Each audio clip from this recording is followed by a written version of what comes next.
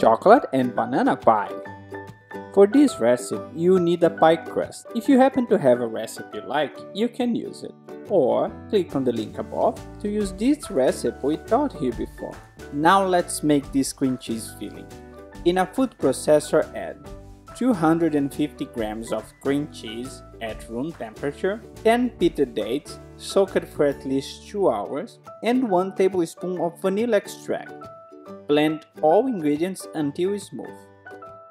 Next, using an electric mixer or your hands if you're brave enough, whip 1 cup of chilled pure cream until firm. Fold the cream cheese mixture into the whipped cream very gently and reserve it for later. Cool, time to assemble this beauty.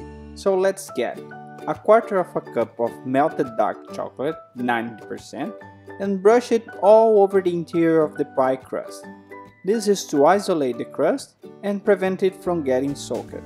Now, make a bed of sliced bananas, just enough to cover all the surface, Hand is using here 2 medium bananas. Pour in the cream cheese filling, make it nice and even. Then, to add an extra layer of goodness, we've made 1 cup of chocolate ganache. This is totally optional, I know, but we are using a dairy-free ganache here and you can learn how to make it. Just click on the card above. If you feel the first layer is not firm enough, just pop the pie into the fridge to set for around 30 minutes before adding the chocolate ganache.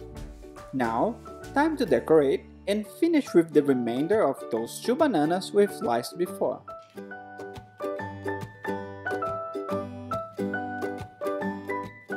Next, let's brush some lemon juice over them, which will then prevent the bananas from getting darker. Finally, garnish with half cup of whipped cream and some shaved dark chocolate. And ooh la la, it's done! Keep in the fridge before serving. Oh dear Lord, thank you so much for putting hand in my life, seriously.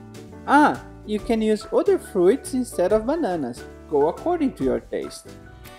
That's it guys, sorry, but I'll not waste my time here chatting with you.